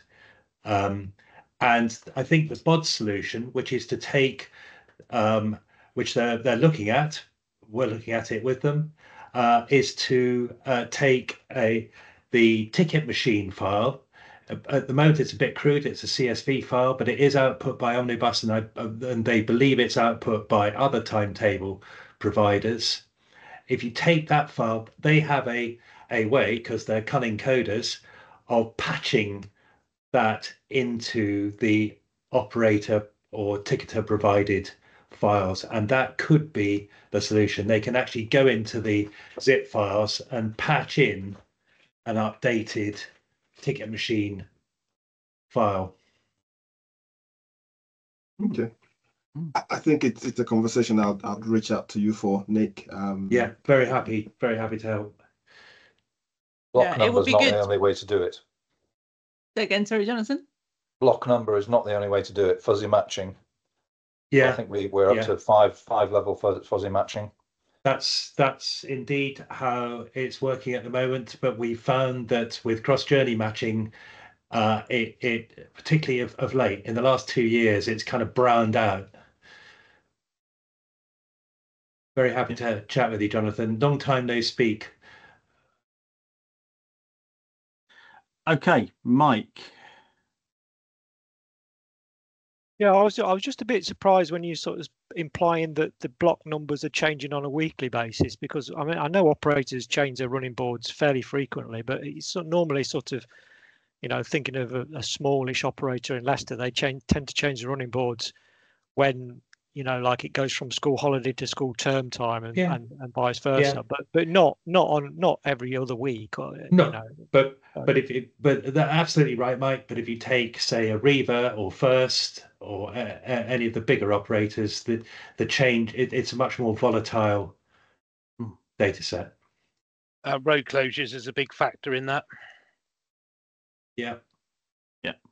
Yeah, we're dealing in Cornwall at the moment. We've got anything between 15 and 20 disruption messages loaded in the BODS disruption system at any one time, and those are the ones which are significant enough to generally involve some sort of schedule change. Yeah. Right. Yeah. Okay. Yeah. Well, I have seen that operator have had to reissue some running boards for road closures in a similar manner. So yeah, I take your point on that. Yeah. It's never ending, isn't it? I think the point is, Mike, it varies and it shouldn't be, it will depend on operator's location, way of working, etc. And it shouldn't be restricted by systems to do what needs to get done, I guess. Yeah. Okay. That was a good discussion. If Nick, you can talk to Triumph and share what you know, then that would be great. Is there anything else? If there isn't, I'm going to say thank you all for a really good set of discussions today. Thank you for your input over the course of the year. A lot has happened, and we've dealt with a lot in this forum over the last year. So thank you.